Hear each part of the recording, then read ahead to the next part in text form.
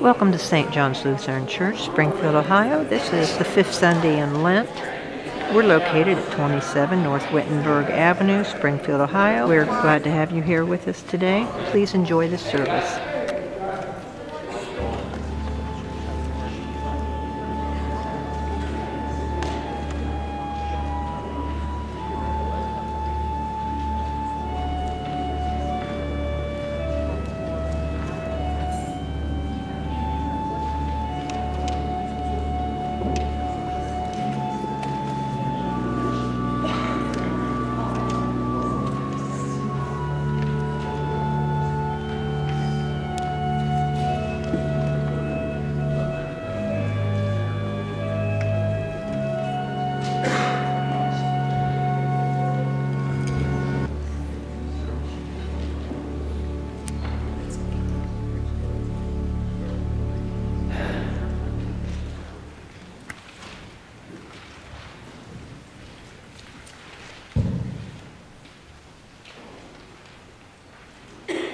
Good morning.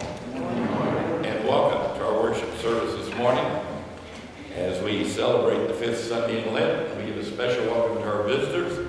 If you're new in the Springfield, Clark County area or looking for a new church home, we invite you to make St. John a new church home. All of your worship service is in your bulletin except for the hymns, so you will only need the red hymnal for the singing of the hymns. Everything else is enclosed. Also, my apologies for you having to listen to my voice this morning, but this is that every spring, every fall allergy attack, whatever. Thursday, Friday, and Saturday, I had no voice at all. So surprised I have this much today. So I will be singing as little as possible until the sermon. So I have others do the other thing. Let us now turn to page 2 in your worship bulletin. And I invite those who came without difficulty to please stand.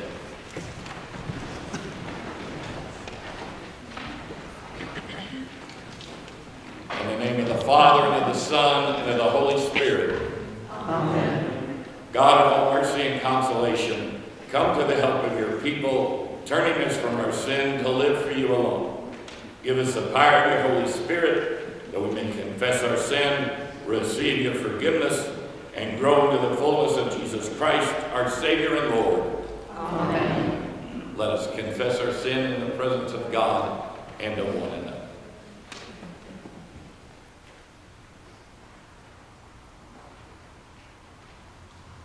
Most merciful God, we confess that we are captives to sin and cannot free ourselves.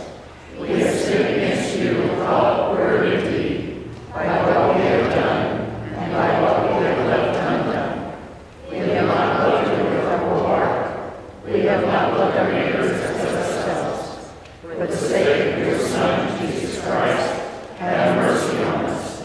Forgive us, renew us, and renew us, so we can abide in your will and walk in your ways, to the glory of your holy name. Amen. In the mercy of Almighty God, Jesus Christ was given to die for us, and for his sake, God forgives us all our sins. As a called and ordained minister of the Church of Christ, and by his authority, I therefore declare to you the entire forgiveness of all your sins, in the name of the Father, and of the Son, and of the Holy Spirit. Amen. We begin our worship with Beneath the Cross of Jesus, hymn number 338. Welcome to St. John's Lutheran Church, Springfield, Ohio. Hymn number 338. Pastor Pollock, and this hymn, Beneath the Cross of Jesus, was written by Elizabeth Clafane. She wrote it in 1868. It was written then, but it was not discovered till after she died. And Ira Shanky, who was a great evangelist, and Dwight L. Moody, who led meetings in England, discovered this hymn. And when they sang the hymn, Ira Shanky wrote the music. It was later different tunes. He wrote the original music, Beneath the Cross of Jesus. And the writer of this was just a simple lady, a daughter of a sheriff in Edinburgh, Scotland. She was a wonderful poet, and Ira Shanky cried the first time he sang it. Very appropriate for Lent. Elizabeth Clafane from Edinburgh. Island Scottish hymn.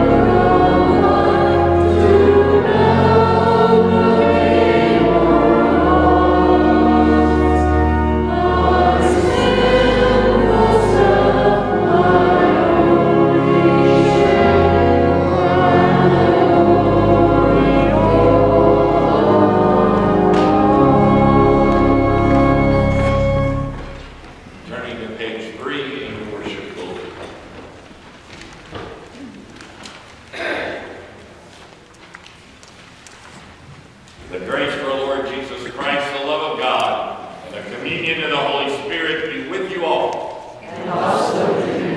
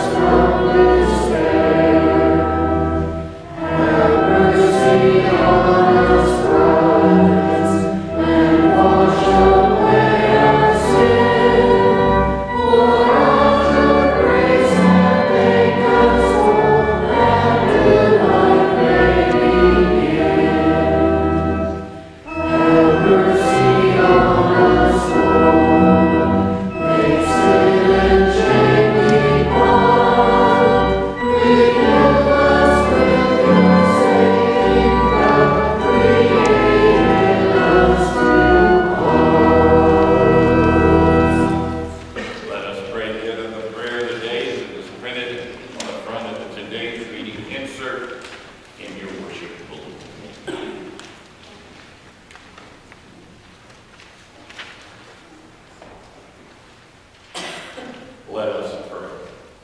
O God, with steadfast love you draw us to yourself, and in mercy you receive our prayers.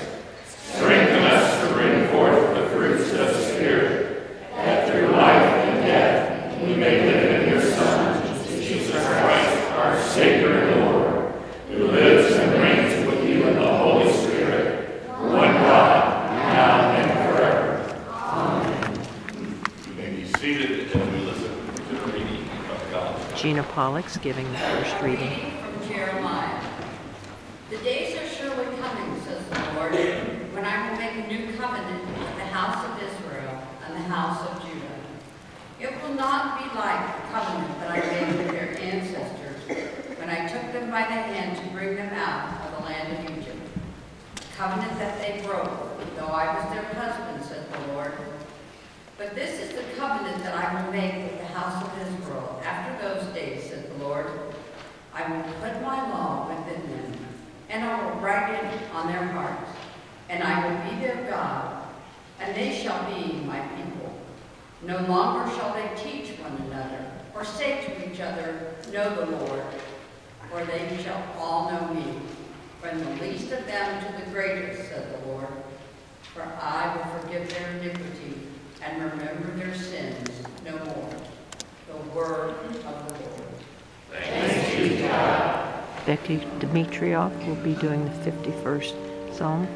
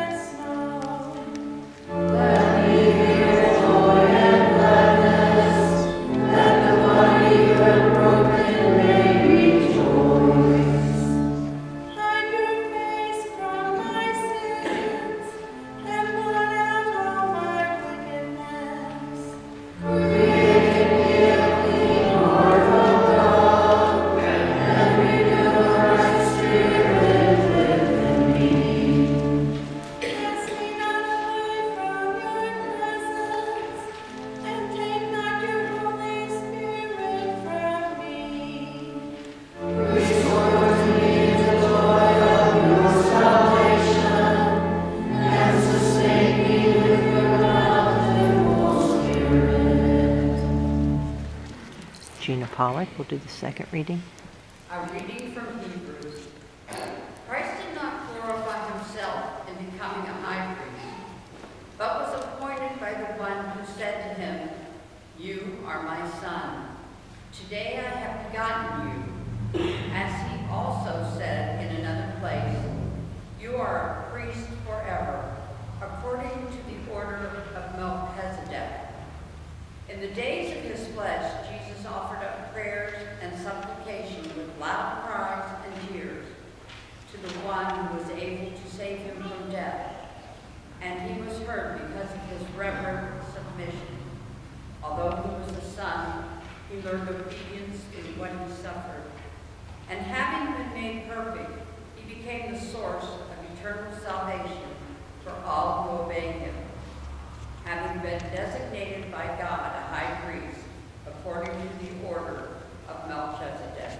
The word of the Lord. Thanks be to God. Our pastor is Pastor John Pollock, and he'll be reading the gospel for today. This is the gospel acclamation.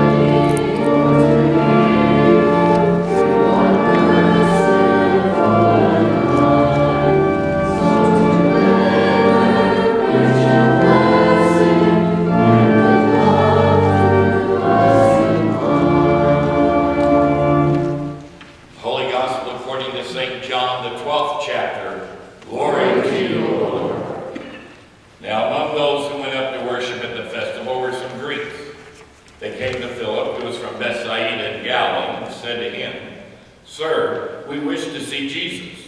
Philip went and told Andrew. Then Andrew and Philip went and told Jesus. Jesus answered them, "The hour has come for the Son of Man to be glorified.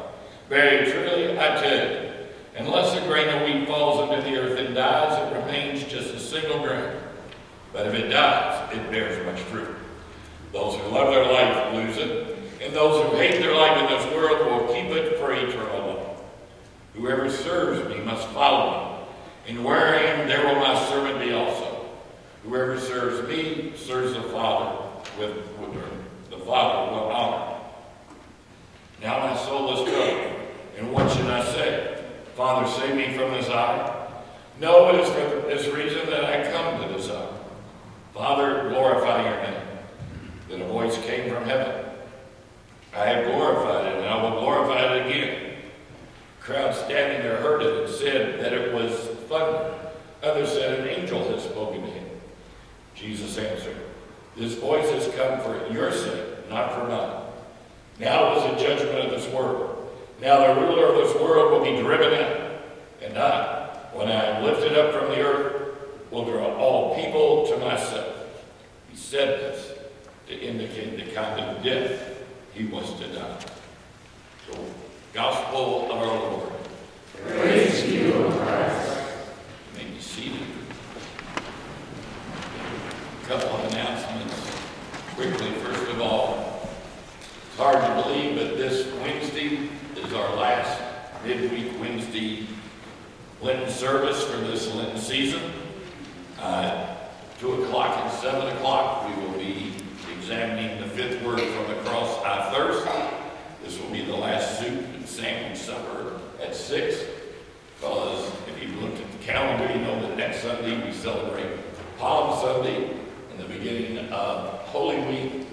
Of course, during Holy Week, due to services on Thursday and Friday at 2 and 7, there is no Wednesday night service. So our Lenten pilgrimage is almost at an end. Please join us this Wednesday either at 2 or 7 for worship and at 6 for the soup and sandwich supper.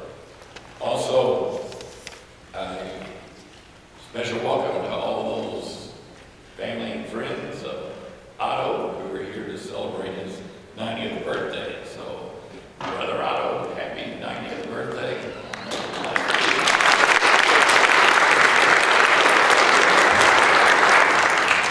And welcome all of you who came to celebrate that occasion.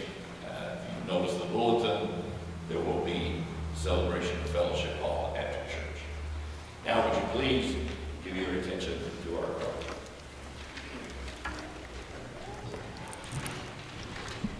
Special music by the choir under the direction of Vicki Perks. Our anthem this morning is taken from the psalm for this morning, Create in Me a Clean Heart.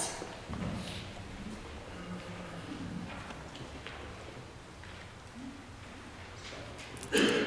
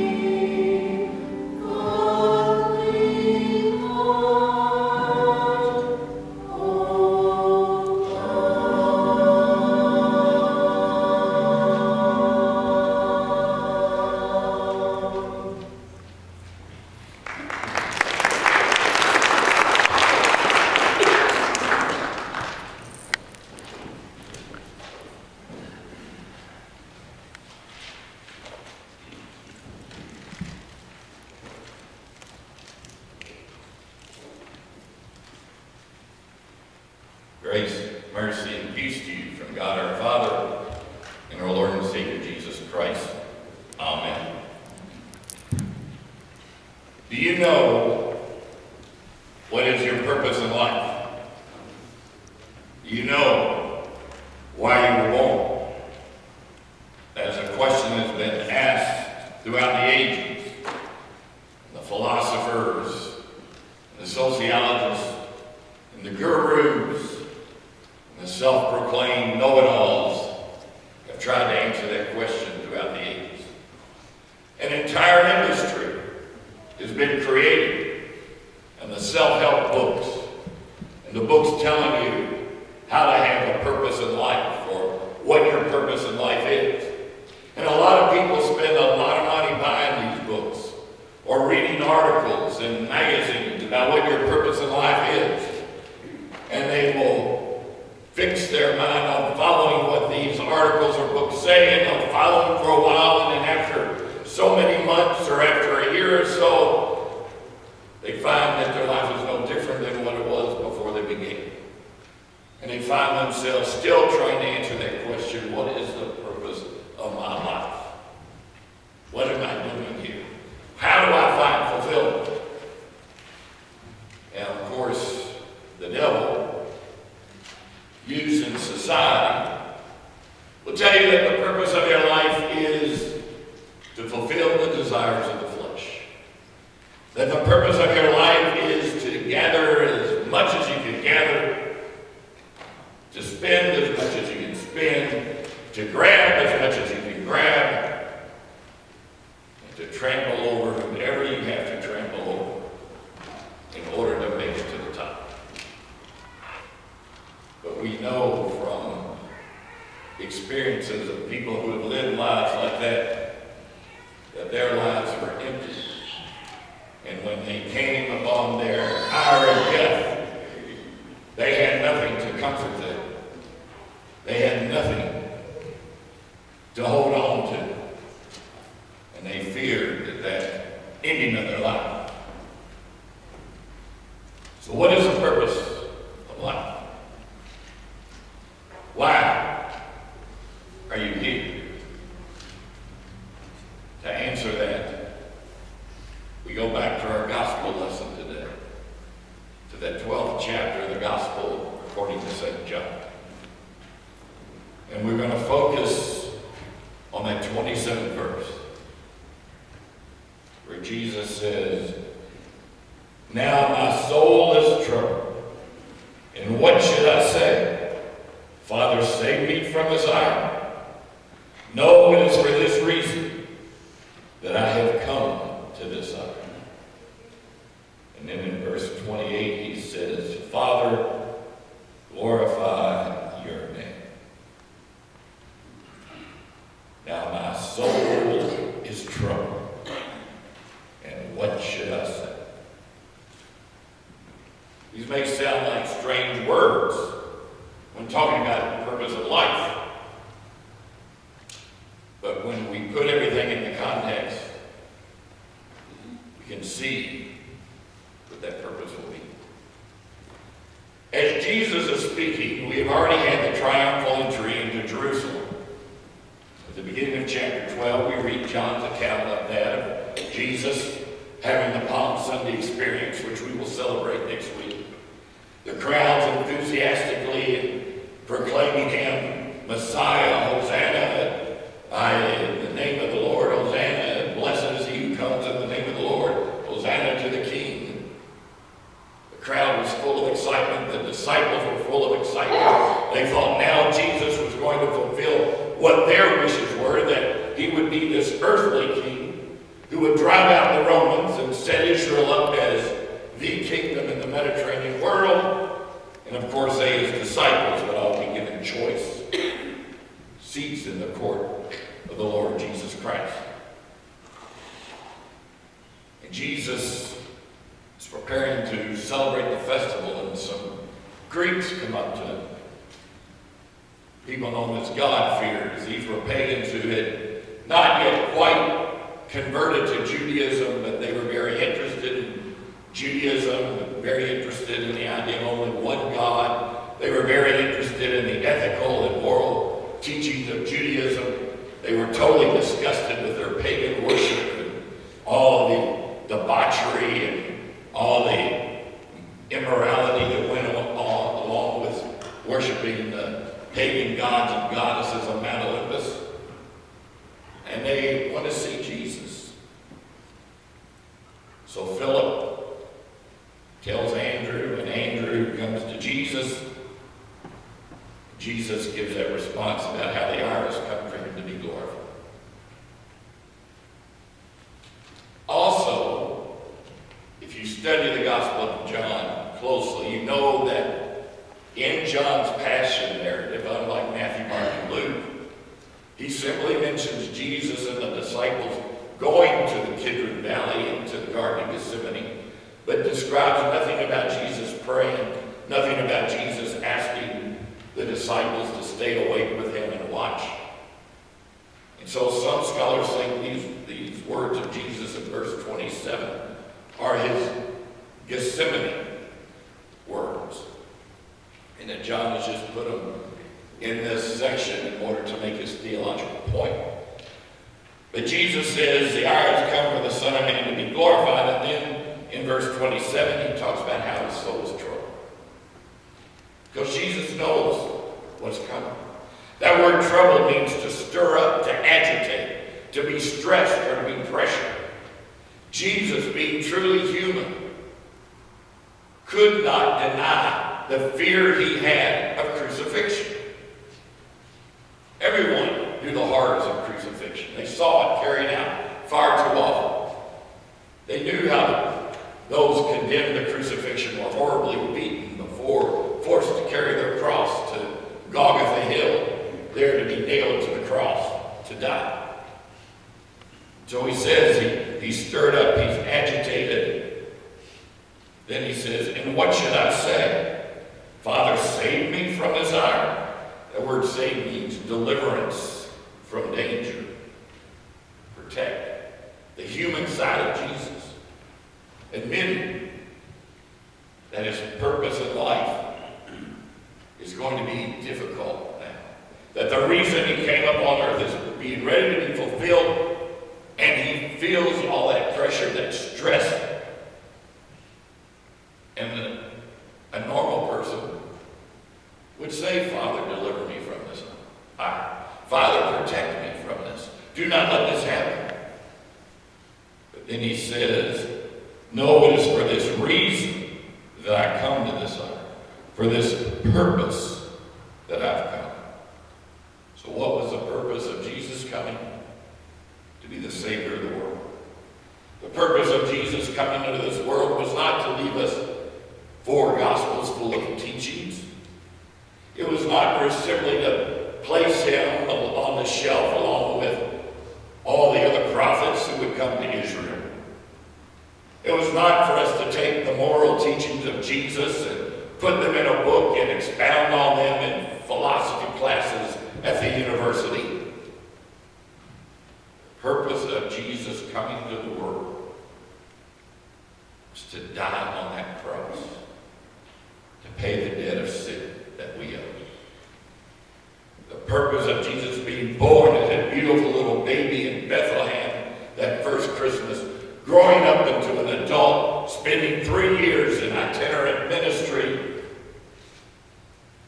was all for the purpose of what is now about his passion, his death, his resurrection and ascension. Jesus knew this is why he had come to the world. And even though the human part of him recoiled at the thought of the pain that he was going to go through, he would in no way not carry out his Father's will. And that gives us the first clue to what is the purpose of our lives. The purpose of every human being's life, whether they realize it or not, is to serve and obey God. Willfully. Not by force, but willfully. We go back to the book of Genesis.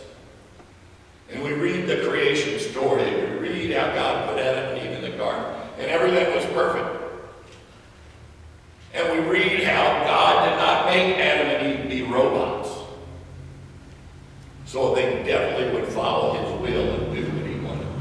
But instead, he gave them free choice. And for a while, everything was perfect. Everything was wonderful. And then that day came that Satan, in the guise of a snake, tempted them. So did God really say? See, that's putting doubt in their minds. Oh, is that what God really said? Maybe we misunderstood it. Maybe God didn't really mean that we couldn't eat of this fruit. So, having free choice, they gave in to the temptation. They ate of the forbidden fruit. Sin entered the world. And ever since, God has looked for a people who would worship him and love him and serve him, not by force, but by faith. They would come to him in faith in response to the love he shows them through the sending of his Son, Jesus Christ. Jesus shows us how being obedient to God the Father is our purpose.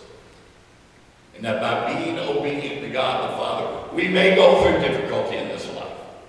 We may have all kinds of troubles in this life. But just like Jesus went through the horror of the death of crucifixion, he then went on the third day to the glory of his resurrection, 40 days later to his ascension, where he waits to come again in glory. And so on this earth, by being obedient to God, we may suffer. By being obedient to God and serving God, we may have persecution. We may have friends quit being our friends when they find out that we love Jesus more than we love life. The glory to come will be so much greater than any glory we can have on earth. No matter how much you collect, no matter how many awards you pick up, no matter how many championships you may win, no matter how big your bank account might be, all of that means nothing when compared to eternity. So the purpose of life is for us to come to a relationship with God and faith in Jesus Christ and to serve our Lord Jesus Christ willingly and obediently. Now that doesn't mean that you won't be tempted to do otherwise. That won't mean that there will not be those times in your life where you will be tempted strongly to turn your back on what Jesus is calling you to do. It's then that you rely on the power of the Holy Spirit. You pray to the Lord Jesus to fill you with that Holy Spirit so that you may resist that temptation to be disobedient, to not follow the will to which Jesus is directed. We all know the story of Jonah. How God called Jonah to deliver a message to the city of Nineveh, Israel's enemy. And how Jonah figured he could outsmart God by going the opposite direction, not going to Nineveh, not giving him the message, and therefore God would destroy them. Which would make Jonah just really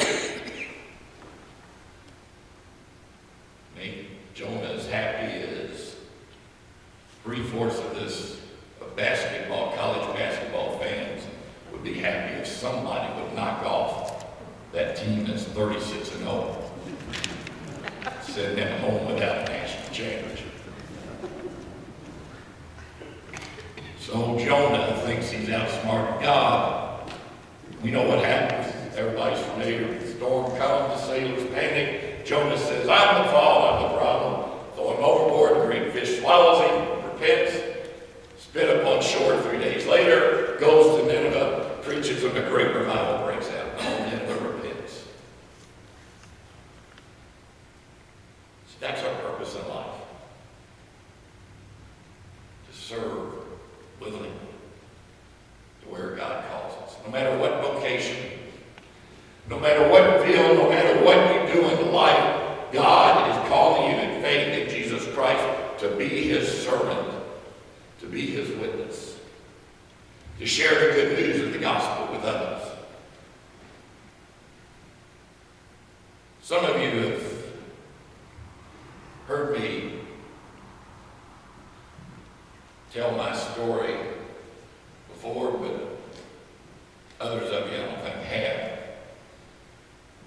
Ever since I was in the 3rd grade, I felt the call to be a pastor. My mama tells me she never remembers me saying I'm never going to be anything else.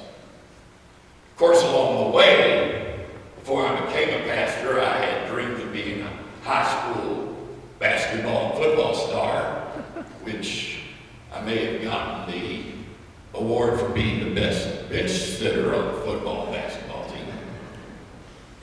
The most enthusiastic non-starter. You know, I had dreams of being a college player, one sport or the other. But always had this feeling that I was called to be a pastor. Well, my sophomore year in college, I went to Transylvania University. For those of you not familiar with Transylvania, it's a small Christian college in Lexington on the opposite side of the evil empire that's on the other side of Lexington. And Transylvania, as I say, was a church-related college, and they had what they called a pre-seminary track. And that's what I was majoring in, minoring in history.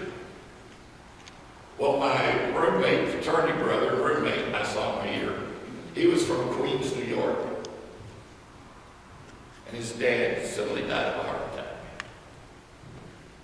He had to go back to New York for the funeral and so forth. For some reason, that really shook me up. I couldn't imagine my dad dying by not being here. So after my sophomore year in college, I transferred to the University of Louisville for my junior year where my dad was a professor. And I began to major strictly in education with the idea of being certified to be a history teacher,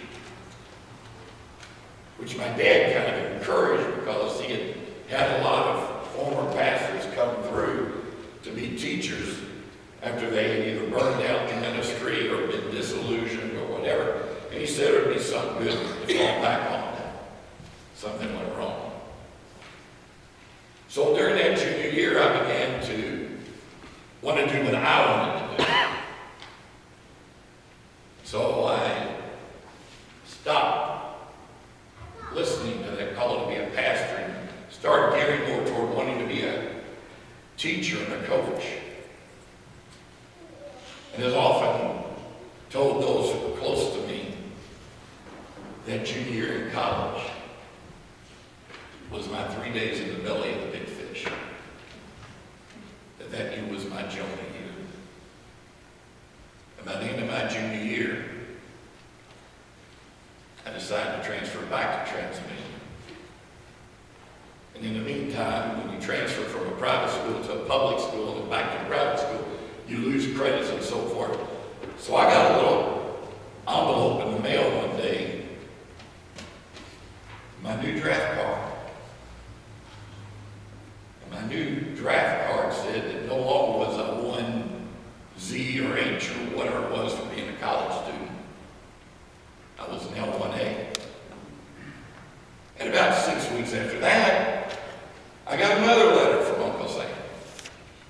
And this one said, to report to the federal building in downtown Louisville at 5 o'clock in the morning on such and such a date to take a physical to see if I was fit to be put in the draft pool. And with a draft number of 20, I knew if I was physically healthy, that was going to happen. But I went down and reported for the physical and went through the physical. And I was talking to one fella. He was on his 3rd time going through the draft physical. And on his sheet it said, not fit for the U.S. Navy, not fit for the Marines, not fit for the Army. I'm like, good gosh, you've fought 3 different ones. What are they hoping you can qualify for? The only thing he could figure out was maybe the Coast Guard. You could station him on the Ohio River or something. But anyhow, I went through the physical. Never heard another thing. I did write a letter to my draft board explaining my situation with my credits and so forth. Got back on my seminary track in Transylvania. And in that spring, Melvin Laird, the Secretary of Defense, announced that the draft was over and no one else would be drafted. Now I know that affected everybody, a lot of people besides just me.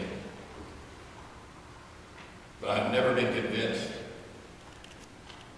that that was done because God was looking back, was looking after me since I had gone back to following His will instead of following my will.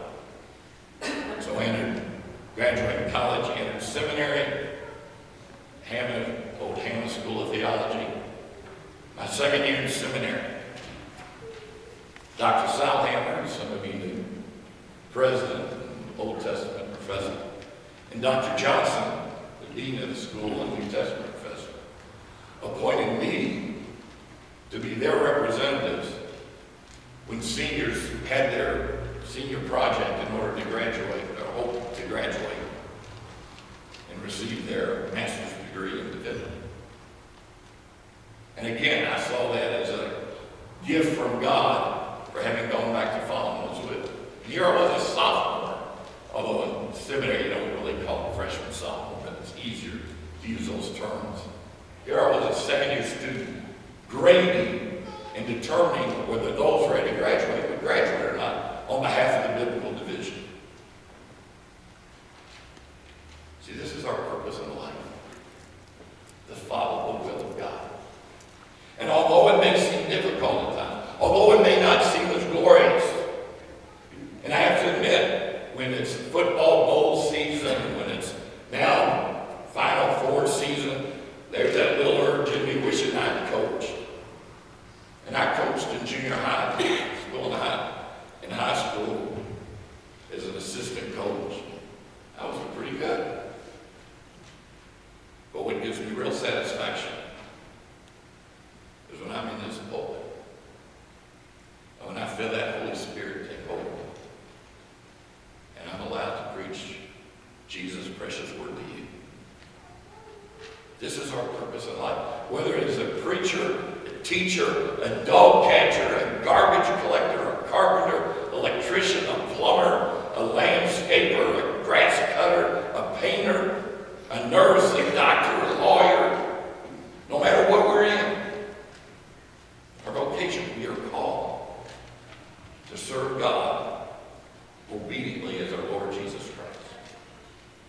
His soul was troubled. This is the same word Jesus used in John 14 when he says, "Let not your hearts be troubled." His heart, his soul is stirred up, it's agitated, it's pressured, it's stressed. But he will not say, "Father, save me from this heart." This is why I've come, this is my purpose, to die so that we might live. So we, as followers of Jesus, follow His example. And we serve God with it and obediently too. It may be rough at times. It may be difficult. We may never gain any of the world's riches, but we will gain everlasting life. We will gain that wonderful mansion in the kingdom of God. We'll walk the streets of that New Jerusalem. Peter, Andrew, James, and John. And we'll have all eternity with those family members and friends who've gone before us in the faith. So that is your real purpose in life. To willingly serve God. And to be obedient to His will. You won't always do it perfectly, because we sin and fall short of the glory of God. But with the help of the Holy Spirit, we can do it far more successfully than we believe. So let us follow our example, this example of Jesus, and fulfill that true purpose in life. Serving and being obedient to our Lord Jesus Christ, and sharing with others that good news of the gospel. Amen. The peace of God, which passes all understanding,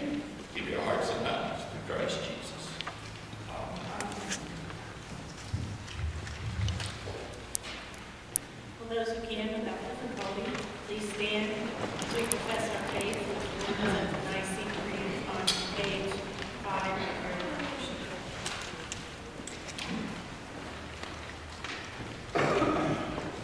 We believe in one God, Father Almighty, maker of heaven and earth, of all that is seen and unseen. We believe in one Lord Jesus Christ, the only Son of God, eternally begotten of the Father, God from God, light from light, true God from true God, begotten, not made, of one being with the Father. Through him all things were made. For us and for our salvation, he came down from heaven, was incarnate of the Holy Spirit in the Virgin Mary, and was made man. For our sake he was crucified and crucified. He suffered death and was buried. On the third day he rose again, in accordance with the Scriptures. He ascended into heaven, and is seated at the right hand of the Father. He will come again in glory to judge the living and the dead, and his kingdom will have no end. We believe in the Holy Spirit, the Lord, the giver of life, who proceeds from the Father and the Son, who with the Father and the Son is worshipped and glorified, who has spoken through the prophets. We believe in one holy Catholic and apostolic Church. We acknowledge one baptism for forgiveness of sins. We look for the resurrection of the dead and the life of the world to come. Amen. led by Christ in our journey of repentance and moved by his compassion, let us pray for the church, those in need, and all of God's creation. Our response today is, hear our prayer. Living God, you make your word known to your people. Let us see your word made flesh, Jesus Christ, in one another, that in our communities we might find solace and strength that comes from your word. Lord, in your mercy, Hear our prayer. you bring forth grain from the earth and fruit from the vine. Fill us with your bounty and teach us to equitably distribute that which you provide. Lord, in your mercy, Hear our prayer. you know the suffering of all people. Draw near to those whose lives are in danger and to those whom death approaches. Show them compassion and grant them hope and salvation. Lord, in your mercy, Hear our prayer. you bless humankind with community. Send bearers of your peace to all who are in need. Put our words in their mouths that they might deliver comfort and hope. Lord, in your mercy, Hear our prayer. your Spirit incites us to go and spread good news. Grant a share of your Spirit to lay persons who tell of salvation in Christ, that gatherings of the faithful might sprout in far-reaching corners of the earth. Lord, in your mercy, Hear our prayer. remembering the lives of all who have been drawn to Christ in death, we pray for the faith to see Christ, the source of salvation, that our lives would be conformed to his. Lord, in your mercy, Hear our prayer. into your hands, gracious God, we commend all for whom we pray, trusting in your mercy through Jesus Christ, our Savior. Amen. You may be seated.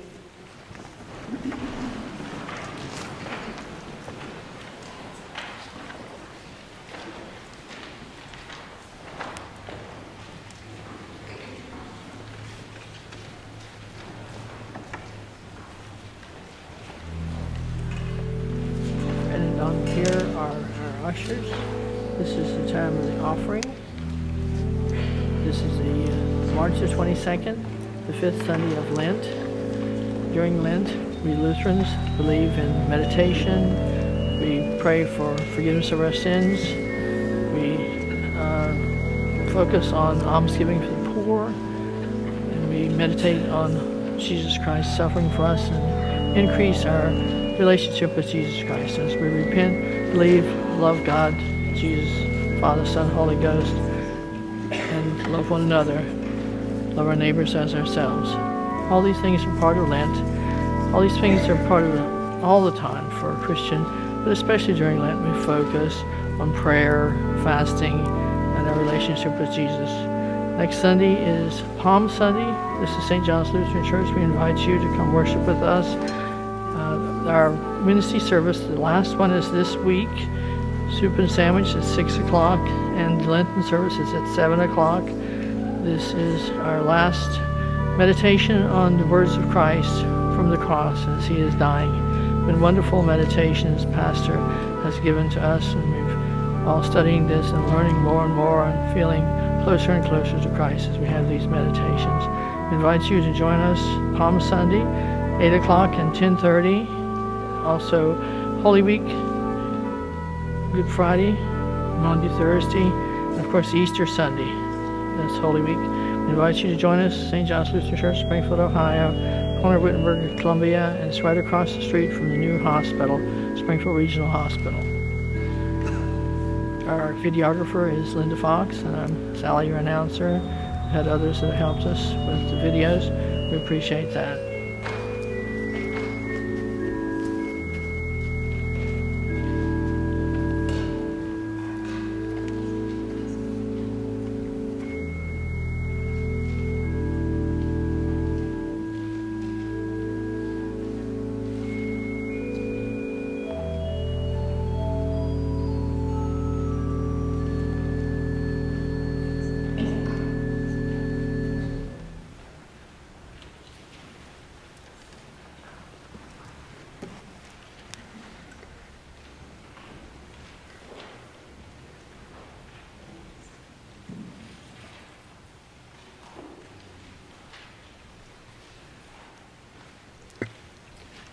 Those who can without difficulty, please stand.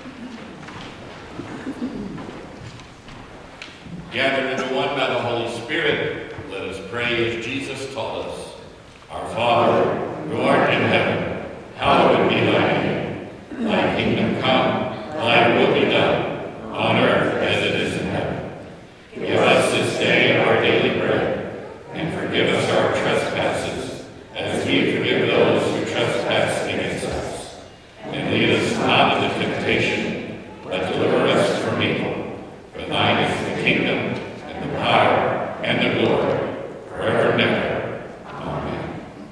The Lord bless you and keep you. The Lord make his face shine upon you and be gracious unto you.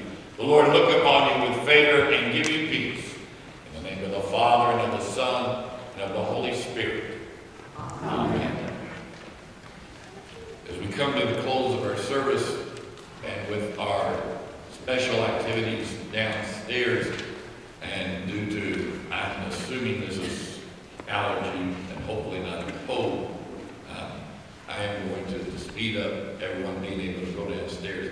I'm just going to exit out the door here and not go out and have a receiving line like usual, so you may go downstairs quicker that way, not risk getting whatever I got.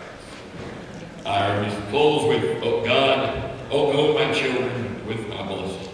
Hymn number 543. Oh my children, with my blessing. Hymn number 543. This hymn is written by Yaroslav J. Vaja in 1919, but the melody is a Welsh traditional melody. Welsh, the area of Wales and southern England is a Baptist area, and the tunes are usually very spirited. Go, my children, with your blessing. Amen.